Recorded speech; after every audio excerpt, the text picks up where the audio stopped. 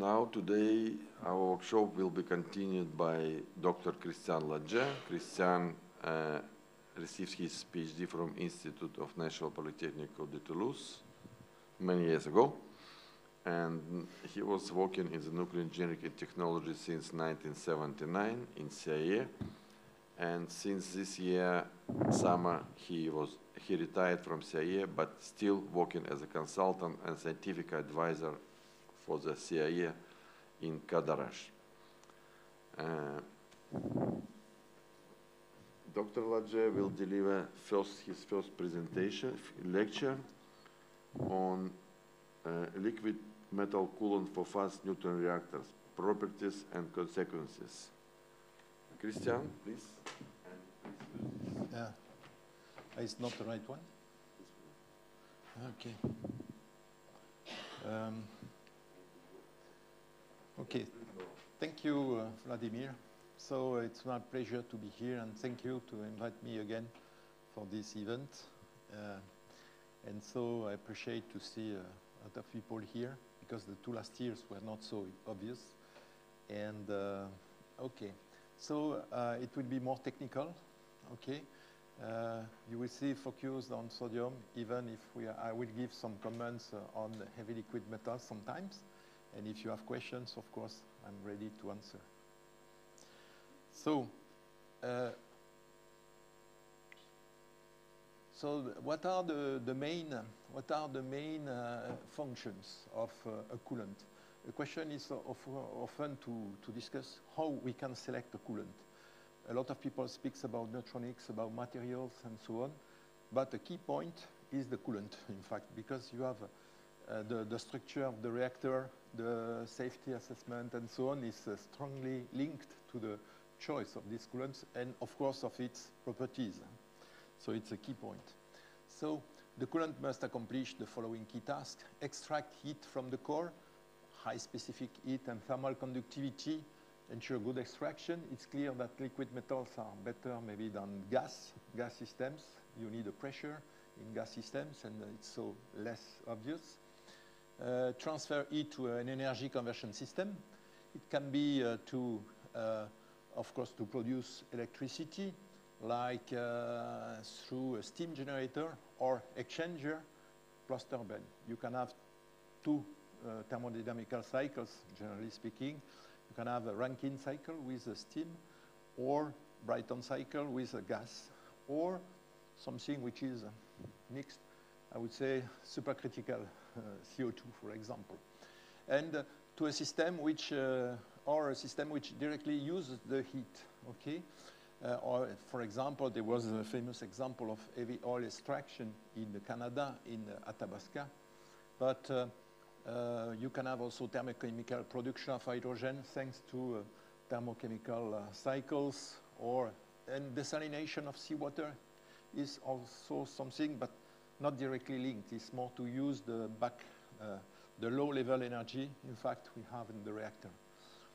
Ensure safety by providing the system with a high degree of thermal inertia.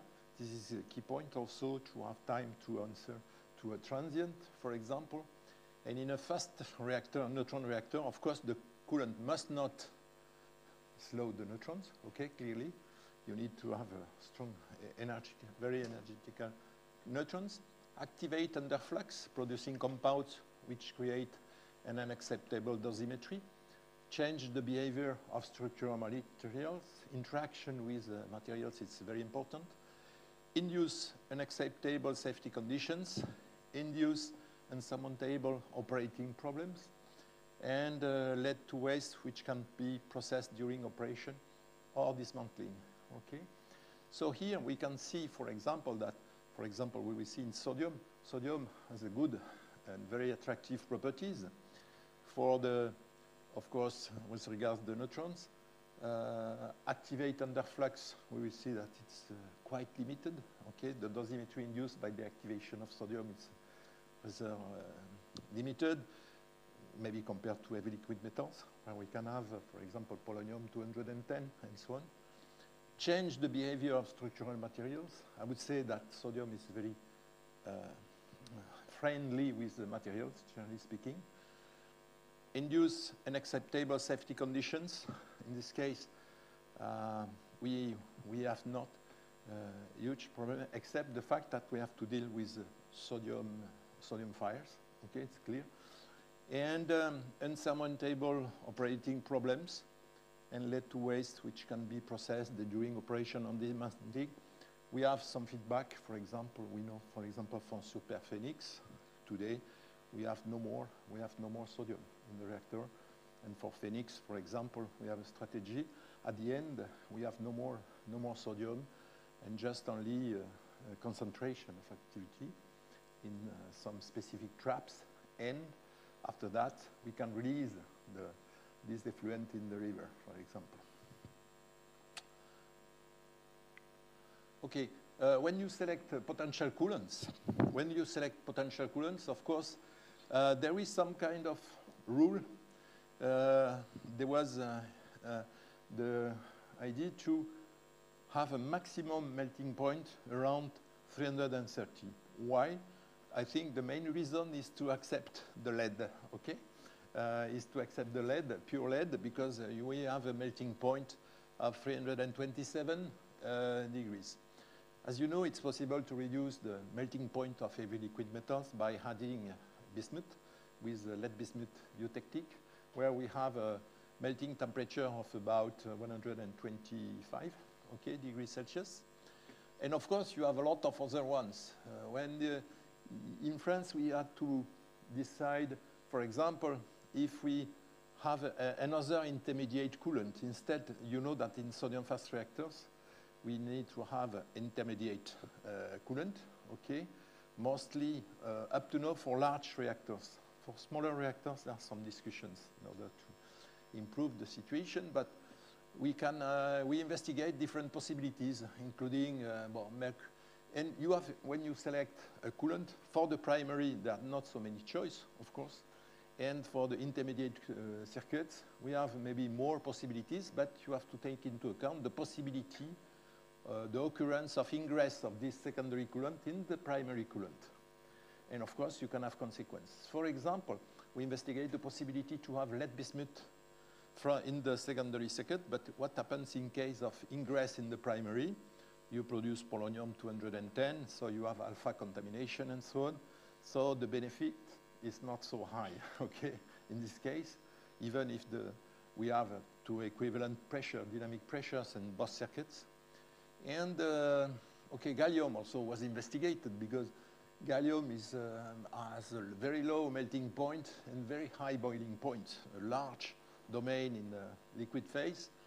But in terms of corrosion, you need for sure, to have a coating on the circuits, maybe based on vanadium or something like that. So it's not so easy to use gallium, and also the amount of gallium is limited. It's generally a byproduct of the aluminium production. Potassium also, it was used as a sodium potassium, we will see. Indium, corrosion, lithium, you produce tritium, selenium, complex tin, corrosion, bismuth, I told you, associated with lead and so on. Thallium is a poison, cadmium is a high pollutant, and so on. There are many reasons. At the end, we compared and we decided that we keep sodium, okay? Even if we have a lot of feedback, we wanted to have this overview. Okay, so we decide sodium. Just to recall that the sodium, you know that in some countries we speak about sodium, for others they speak about natrium, okay? In Germany, in Russia, natrium. So the name for... natrium, exactly, in US also.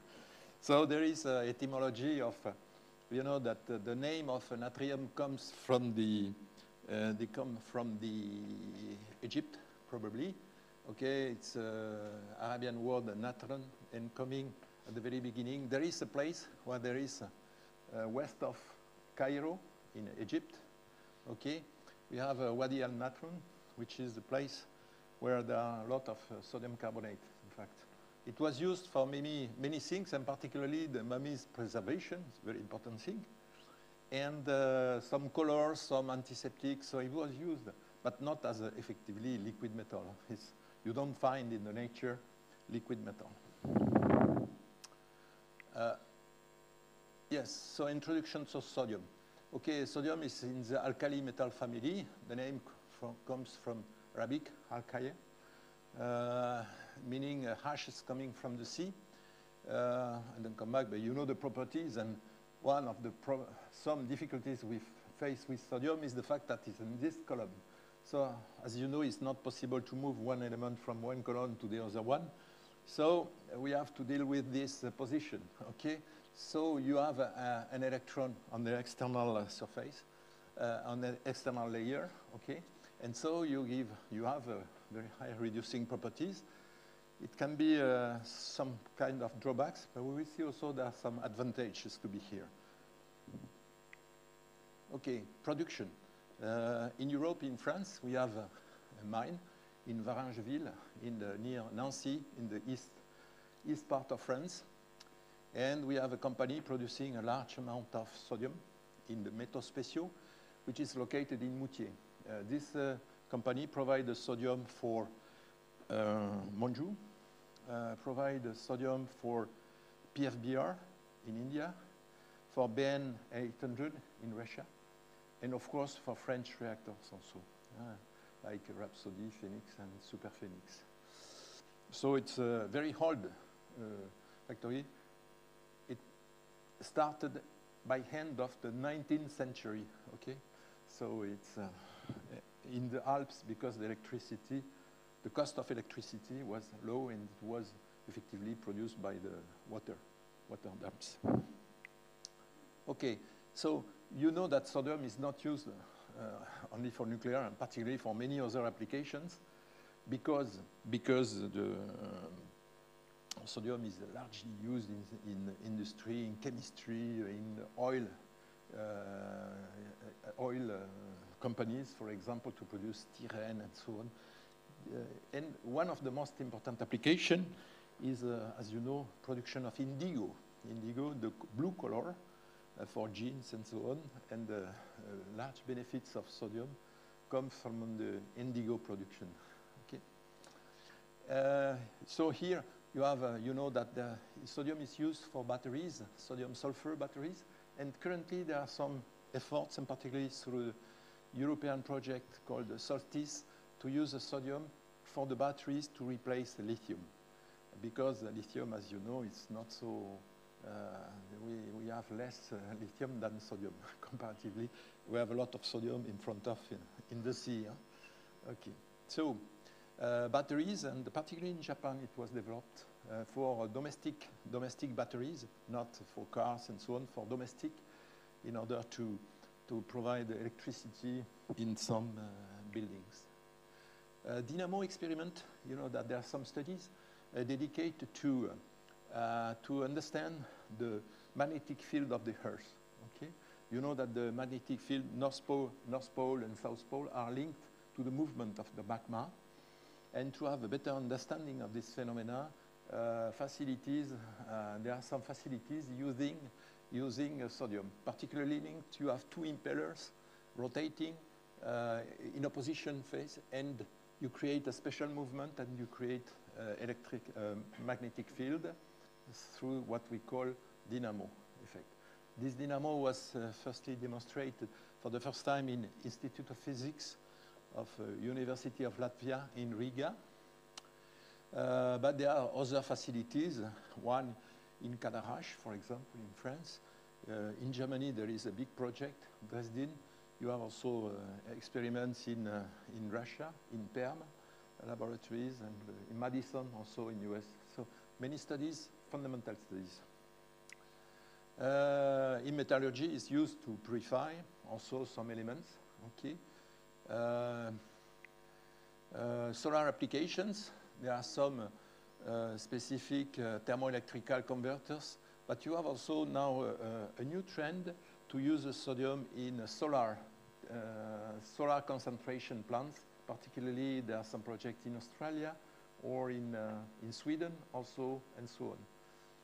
So it means that sodium has advantages, and even if it's reactive, we can have a lot of uses. There are also some, just to recall, I recall here that we can have also binary coolants, okay, like sodium-potassium. There was one circuit in EBR1, which was NAC. And you have also in Scotland, DFR reactor, which was cooled by sodium-potassium alloy. The advantage is that it's liquid at ambient temperature. But sometimes it's not an advantage. For Rhapsody, I have found some records of the discussions we had more than 60 years ago. And NAC was considered, but it was considered better to have the possibility to freeze, in some circumstances, the sodium, okay? Because you avoid to have always the liquid metal phase. Lead bismuth, okay, you know, it was particularly developed, well, you know the story of submarines in Soviet Union, but also it was at the beginning focused, of course, for ADS, but particularly for the target. For the target called, for example, MegaPi.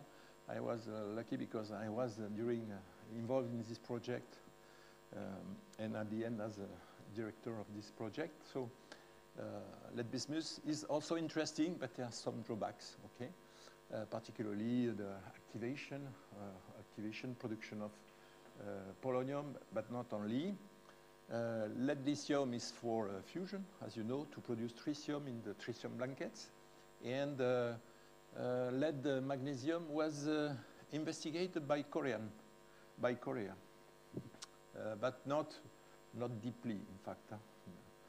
But the problem of this is that when you have lithium or magnesium, you know that there is a difference of potential of oxidation. So it means that if you have an air ingress in these systems, you have a modification of the composition, okay? And it's, you need to extract oxides and to reintroduce elements in order to keep the right composition. So it's not so easy in case of air ingress. And when you have handling operations and so on, you know that sometimes you can have pollution. Okay, sodium properties. We have no specific toxicity, even if we have irritation and local corrosivity. So it means that, of course, we have to take care with that, but we have not specific toxicity like with lead. Okay, with lead, you know that we have specific toxicity. We have a very large availability. Okay, the sodium is everywhere, even in your food. Okay, here you have the values and no problem.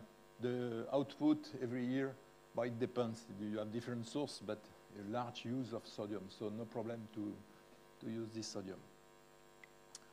Sodium properties, low melting point, okay, 97.8. It means it's rather low. Yeah, it's interesting value. We will see why after. So we limit the risk of freezing in heat exchangers compared to some other coolants, particularly for the decayed removal systems. We need to have a rather low melting point. Large range of temperature in liquid phase, okay, is less than lead, of course. You know that lead is higher. Nevertheless, we consider that before to reach the melting point of the boiling point of the lead, you can have issues on the vessel, okay? And so it means that maybe the main point is effectively to have enough range between the steady state operation on the hot plenum and the boiling point. This is the reason why it's important also to develop some studies on the boiling, on the sodium boiling, in order to have a good understanding of the conditions. For that, there was some particularly deep discussions about common program with IPPE in Russia. Low density and low viscosity. What is interesting is that to note that I don't go too much in detail, but we have a very similar properties between some sodium and the water. So the consequence we will see is that we can carry out some experimental studies with water. When it is pure hydrodynamic studies, we can have mock-ups with water. So it's a quite interesting fact for experiments. Here you can see this is a mock-up of asteroid, where we have water circulation, and by coloring the water, you have a very interesting results about the understanding of the flows inside the primary vessel. High sound velocity in sodium. Okay, so it's a very small influence of the temperature on the velocity. So it means that you can have, we will have a lot of technologies and methodologies to inspect the systems with ultrasonic technologies. And so it's quite interesting property also. Very high thermal conductivity, of course, liquid metal. Attractive heat capacity, and excellent electrical conductivity. So, like other liquid metals, we can use electromagnetic pumps, flow meters, and so on. So there is a well-demonstrated technology with the sodium, not only with sodium, with lithium also, or heavy liquid metals, but with sodium since a very long time. And also leak detection systems. I will come back on this point. A low saturation vapor pressure, which is interesting, maybe higher than the lead, but not so significant. So we have no significant deposits of sodium, vapor sodium and condensation on the slab, the upper slab of the reactor. Sodium leak detection, yes, on this point, we have on this topic, we had some studies related to the development of reliable leak detection systems. In the past, we have mostly technology which is well known and used in many countries. We have a pipe where we have, sorry, I come back, we have some electrical wires. We are electrically insulated, and in case of leak, you can have you establish a contact between the sodium and the pipe and the wire, and if you have so you have a shortcut, okay, and so in this case you can detect a variation of tension, and it's a warning to saying that you have a sodium leak. But the sodium, you can have an interaction between the insulating material, and you produce some oxides and mixture that induce deep corrosion. Deep corrosion. So you need to detect very soon. And so it was not so comfortable for the detection, even if we don't face significant problems. But it's important to know this fact. And so we have developed, for asteroid, innovative leak detection systems. It's a multi-layer system where you have sodium. You have here the pipe, and several layers, okay, which favor the transfer of the liquid sodium towards the detection system. And here, the detection system is not a wire; is really a layer, electrically conductive layer around the pipe.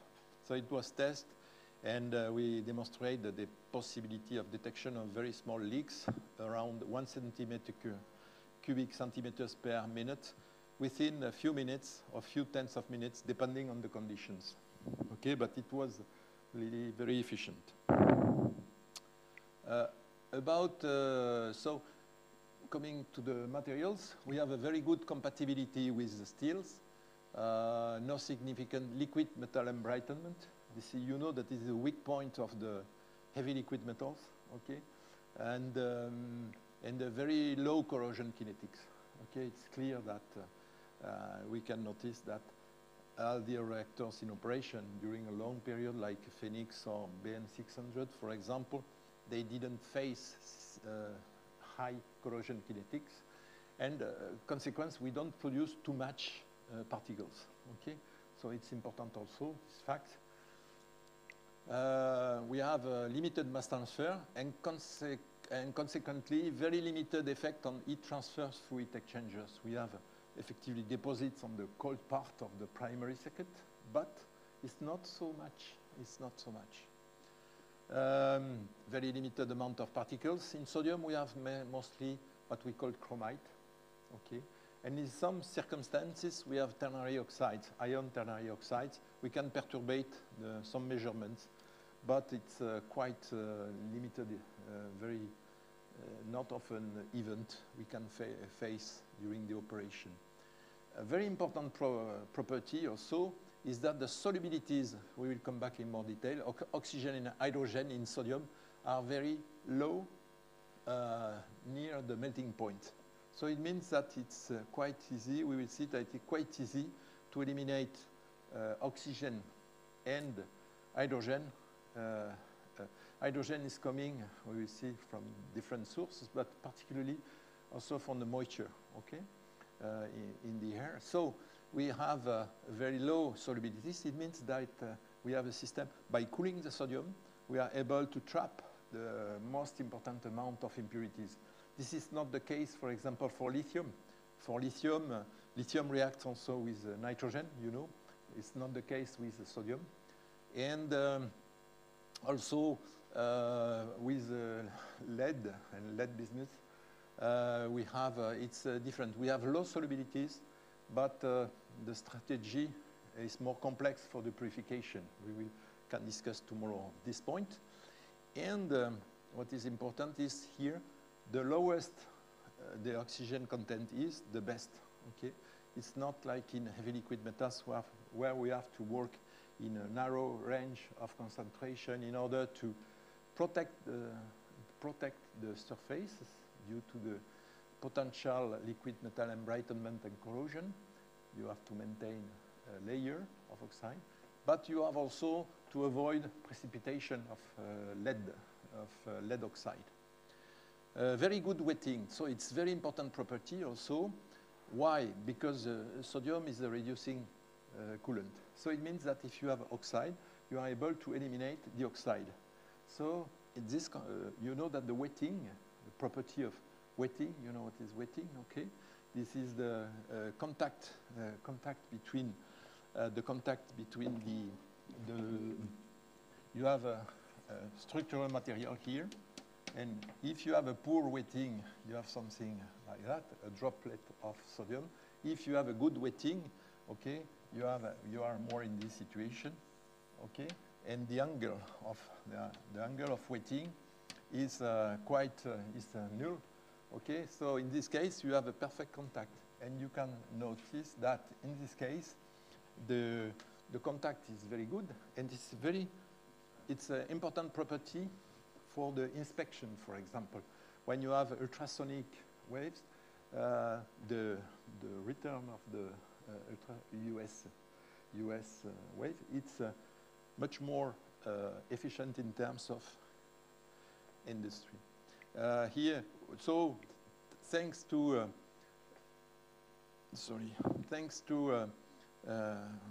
different sensors, you can produce viewing, under sodium viewing.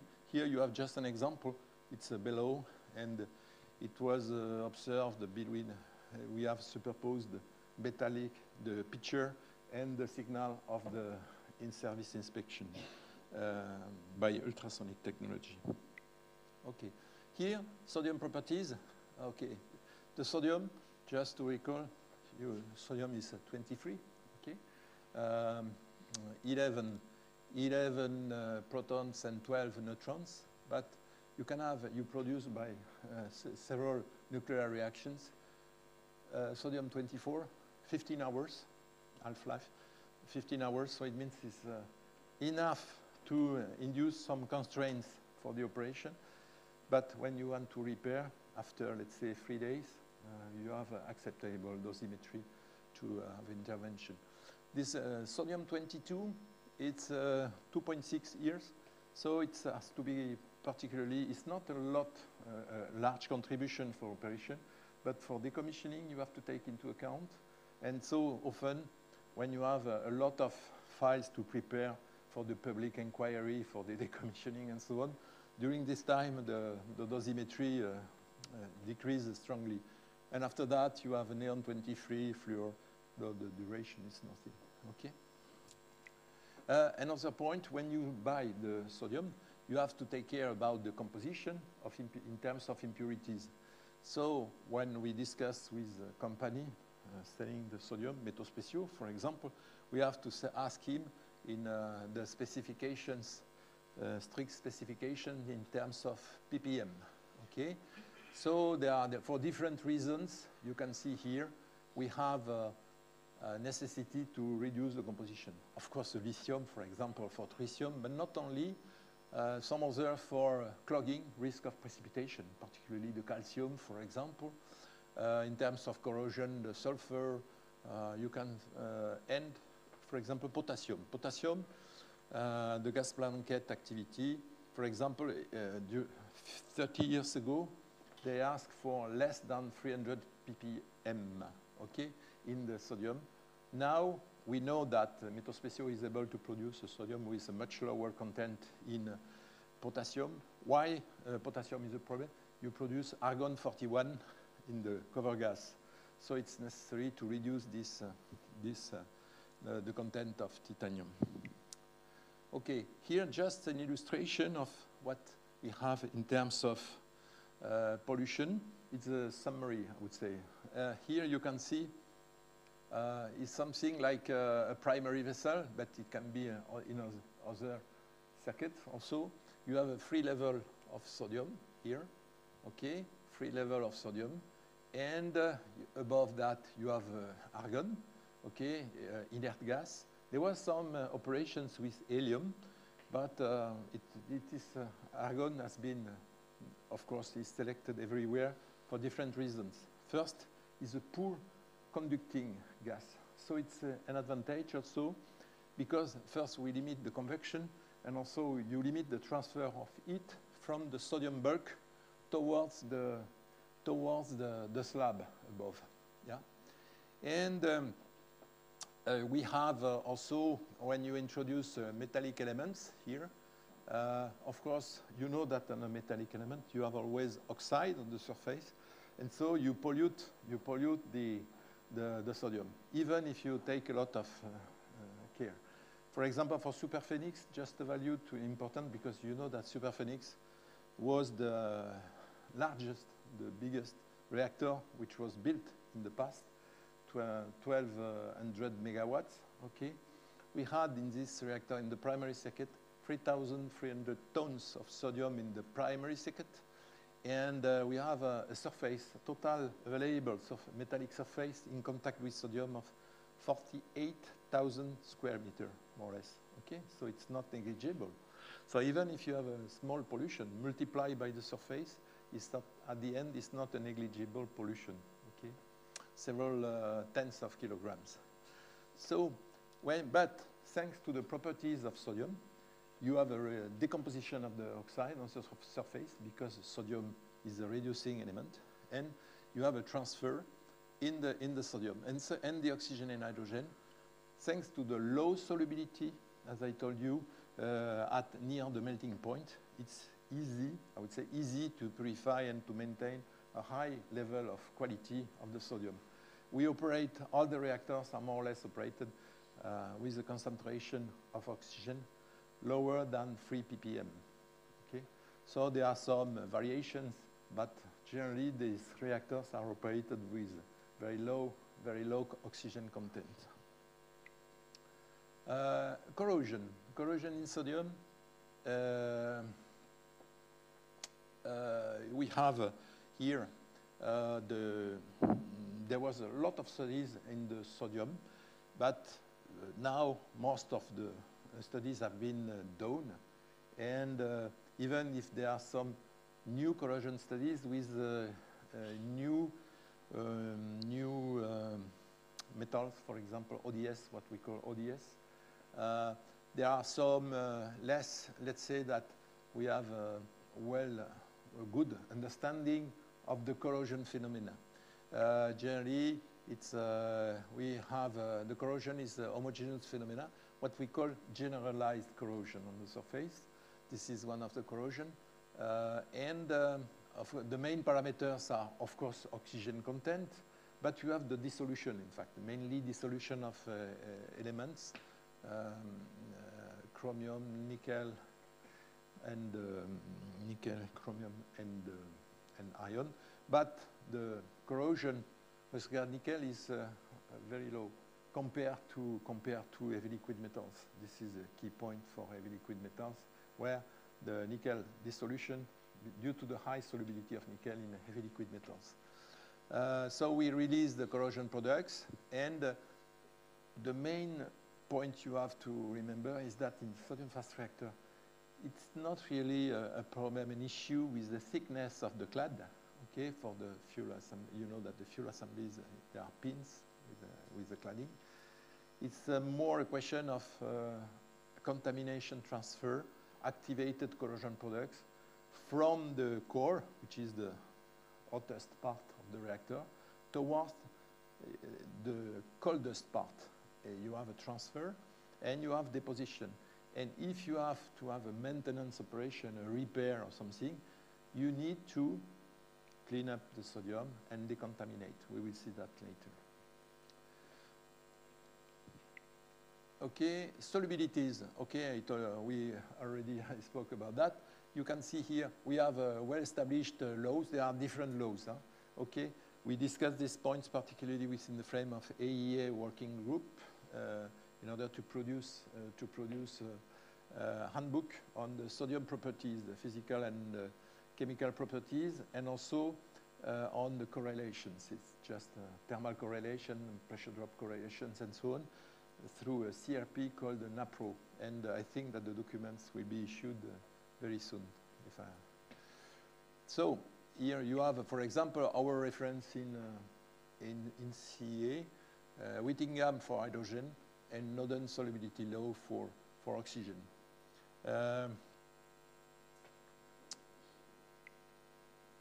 Cold trap principle, we will go in detail tomorrow.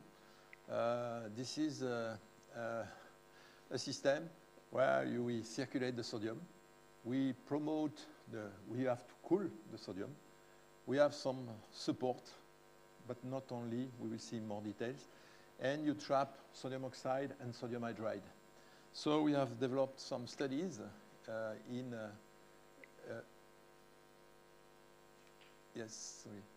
some studies where we have established the kinetics for both oxygen and hydrogen, separated modeling. And thanks to the good knowledge of the properties of the kinetics, we have developed new systems for sodium cooled fast reactors. I will detail that tomorrow. Okay. Activated corrosion products in sodium. So as I told you, we have a transfer from the hot part in the core towards the coldest part. So we have developed tools to simulate the transfer, the mass transfer of activated corrosion products. And we are not alone. There are efforts done in several countries, and particularly, for example, in Japan with the Psyche code. And we have also developments in India with the Solpreg, in Russia also. And so there are different codes, and the idea also to do some benchmarking activities in order to compare, because the basis, scientific basis, are sometimes different. Okay, for example, Russian colleagues focus more on the particulates. Yeah. And okay, so we have developed in France a code called Oscar sodium, because we have different versions of this code, not only for liquid metal systems, but also for fusion, for tritium blankets, for pressurized water reactors. So in fact, we adapt, of course, with the kinetics and so on. It's adapted for many applications. Here you can see, here we did some measurements. Just interest in sodium is that, as you know, we have a lot of operational feedback in several countries. And we use the data we obtained on an intermediate heat exchanger, there is an exchanger between the primary circuit and the intermediate circuit. And this exchanger, so it's a sodium-sodium exchanger, and it's clear that we have a distribution, we have measured by what we call gamma scanning, okay, measurement of gamma all along the system. We have the possibility to establish the distribution of radionuclides on the surface. And we had a very accurate measurements, and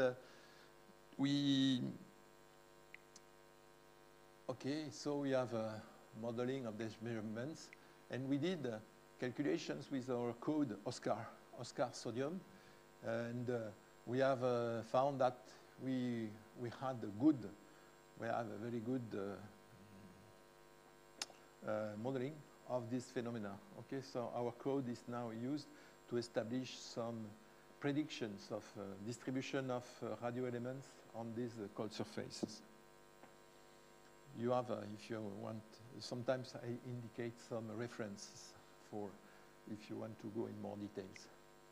Okay, so particularly for three main radiocontaminants, one of them is manganese 54, and the second one is cobalt 60, and also in a less extent cobalt 58.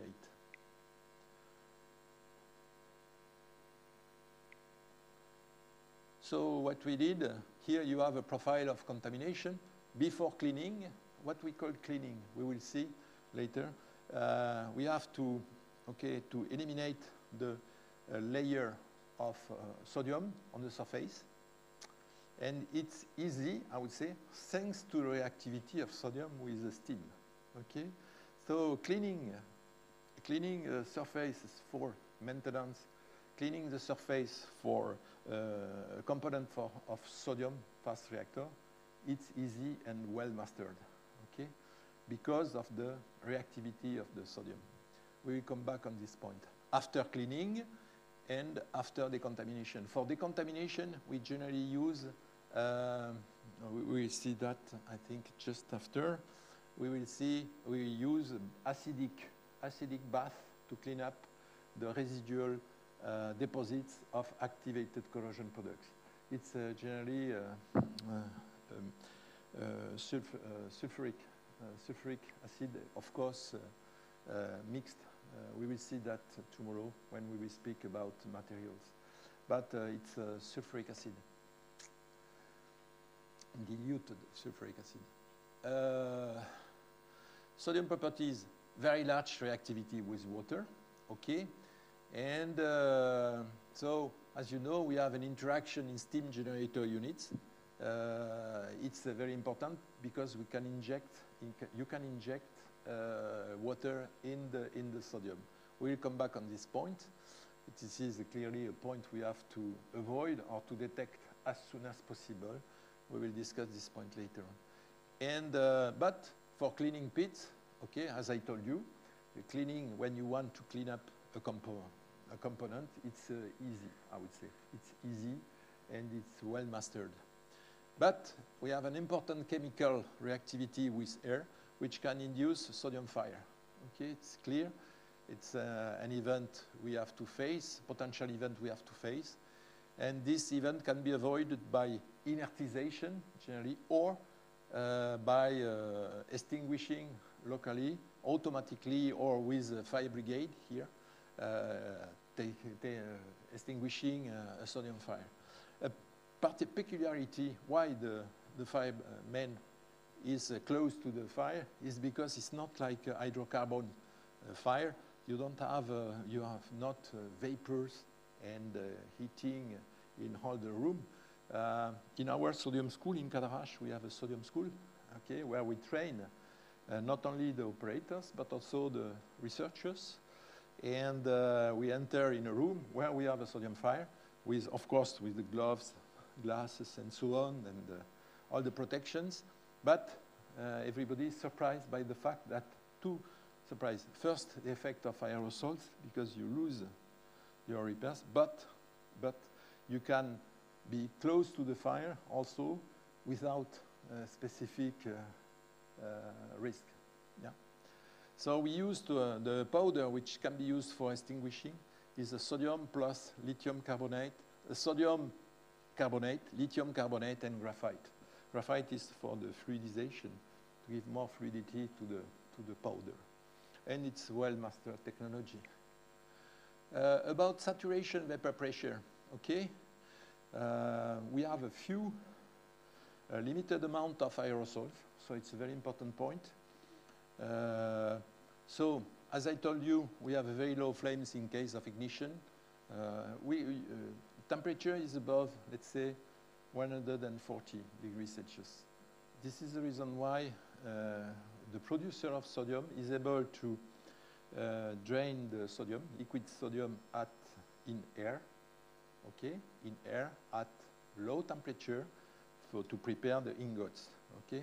So you don't have immediately a fire, except if you have, if the sodium is spread in small droplets, because you have a lot of active interaction between the droplets and the air, okay, and the oxygen in the air. Okay, consequence of very few aerosols, it's not possible to eliminate a sodium layer by, I would say, distillation under vacuum. You have not enough power to extract the sodium. It's not like with water, it's quite different. Okay, so we have a lot of studies dedicated to sodium fire because we agree that it is a weak point of sodium. So here you have sodium in puddle, temperature around 140s, dispersed sodium, and sodium fires. Okay, you have here a description of the main reaction. You produce sodium oxide and sodium peroxide. Okay, this is just similar to the previous slide. Okay, for the water, sodium plus water produce sodium hydroxide, hydrogen, and heat. Okay, but we have different circumstances to have a sodium-water reaction. Sometimes we don't want to have this sodium interaction. It's particularly the case for the sodium-water interaction in steam generators. And but sometimes for the destruction of sodium, we use a process we have developed, NOAA process. It looks like an LATGE, okay? But you have also here four examples. One is a cleaning pit, I told you. You can introduce in a cleaning pit a component, and with a steam or spray, we clean up our, in safe conditions, our components. You have the steam generator here. You can see here on this in the middle, you can see 3 steps. If you have a pipe with a steam inside, you inject in the sodium. You have, of course, production of heat and soda. And so you can impinge the neighboring pipe. And so you can have a propagation of sodium water in a bundle, in the steam generator, a bundle of pipes. And so it's clearly an event we want to avoid. This event occurred in the PFR reactor in Scotland. Okay, so it's not just only a prediction, it happened. Okay, so we want to avoid that, and for that we detect as soon as possible the interaction between sodium, between the sodium and the water, thanks to the production of hydrogen, which is dissolved in the sodium, and we have specific instrumentation to detect a very small variation of oxygen content. It's okay, and the last is the NOAA process. So we use this process. We inject sodium in the water. Okay, we destroy 2.5 tons per day, about. Okay, and we apply that for Rhapsody, Superphoenix, PFR in the UK. So it's a process well demonstrated and very efficient. So it means that you can have a large destruction of sodium by direct interaction between sodium and water without any consequence on safety. You can sleep close to the machine without noise. Okay. The main reason is that the fact that in steady state operation, you don't inject sodium inside the water. except during the first period where you reach the steady state value in terms of composition. So you inject sodium, you have a pump, specific pump, dispersion of sodium here inside the water. Just in front of, we have injection of water, mixing and fast dispersion of sodium, and extraction of sodium hydroxide here, injection of water here, because to respect the mass balance, overall mass balance, extraction of the gas, particularly hydrogen, condensing, and measuring tritium, and so on and so on. And okay, after 2 slides, and I've finished for this first part. For the dismantling, we have demonstrated that it's possible to dismantle a fast reactor cooled by sodium. Okay, clearly, and particularly, as I told you on Superphénix, now there is no more sodium anywhere. Okay, everything has been processed, and it's just conventional dismantling of structural material. So, what are the main process for decommissioning is that we have, as I told you, the sodium process to destroy the huge amount of sodium we can have in the primary and ancillary secondary systems. But we have also, we use the cleaning pits to clean up the structural material. We have also, we develop also, sometimes we have a sodium potassium in some parts of the reactor. We have a way to process that. And we have, with the residual amount of sodium, we have the possibility to, we carbonate. So we convert sodium into carbonate in order to be able to cut after that the structures in order to avoid any release of liquid metal, which liquid sodium, which could be heated by the mechanical stresses on the liquid metal. So typically, for example, this is a schedule we follow for the Superphénix. You have to know that we started to destroy, I would say, the sodium around 2010 in less than 8 years. Okay, less than 10 years. All the sodium was eliminated in Superphénix.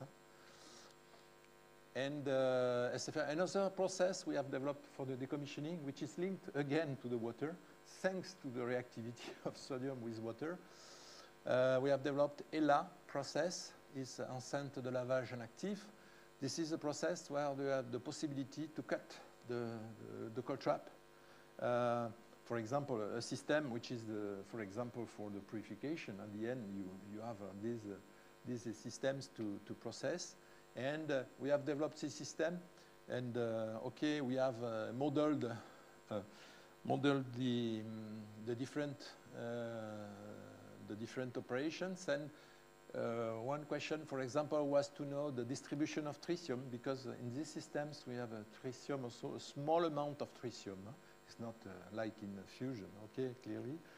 Just for information, for Superphénix, estimation of the tritium source was 2 grams of tritium per year, okay? But it's enough to have to take into account in terms of environmental consequences, okay? So we have to trap this tritium. And for that, we made some studies modeling of this HELA process, where you have the residual sodium, you have a layer of sodium hydroxide, and then you drop the sodium hydroxide, and we study the different exchange between hydrogen, tritiated hydrogen, water, and so on, in order to have a good view of the distribution of tritium in all the system.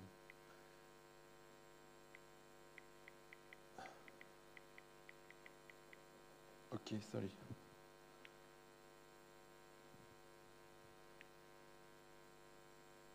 Okay, this is the result of the phenomenology. You can stop here. Next will be tomorrow. Yeah, maybe I finish with this one, sorry. An additional one to finish with sodium-water interaction.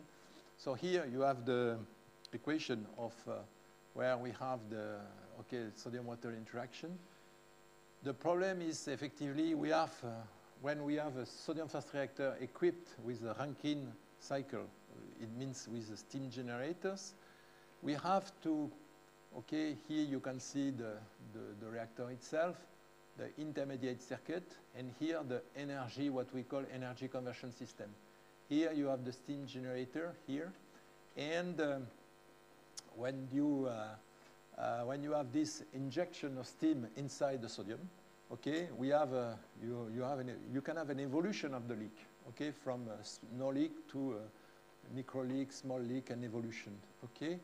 So effectively, we have to address this point. So you have a lot of models in order to describe the interaction, particularly when you have injection of steam in sodium bulk.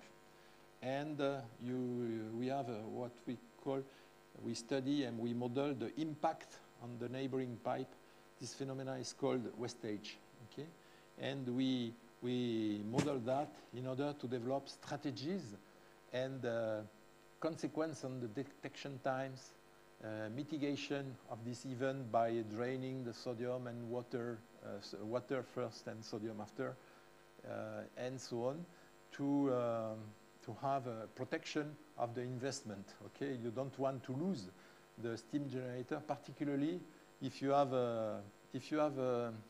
modular steam generators, like in some countries, like in India or Russia, for example. But in Superphénix and Astrid, we did the choice to have only one single steam generator for each loop, second intermediate loop. So it's clear that it is important to have a good understanding of this phenomena. Yeah, I will come back on this point later. I stop here. Thank you very much. Thank you very much. Dr. LATGE, we have time only for one question, which I will ask. Okay. But you have time during the lunch. Please ask Christian the questions. Okay. Can you apply this technology for elimination of sodium-potassium alloy, which is, I know that in the breast of the BN350 in Kazakhstan, which is still under decommissioning, and some of the secondary circuits, they have sodium-potassium alloy remaining. Could you apply, or what is the features if you... Sodium-potassium? Yeah, if you do it for the sodium-potassium. We can use NOAA process. Huh?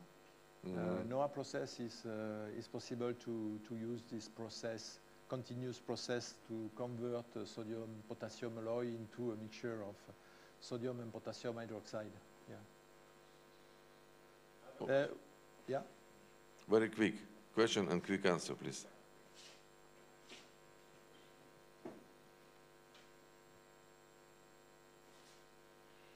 Yeah, thank you very much. So I want to come back with your forward, talking about how you manage the waste, because you said that the waste didn't contain sodium, just some activities, specific activities. Mm-hmm. And you disperse the waste in arrival.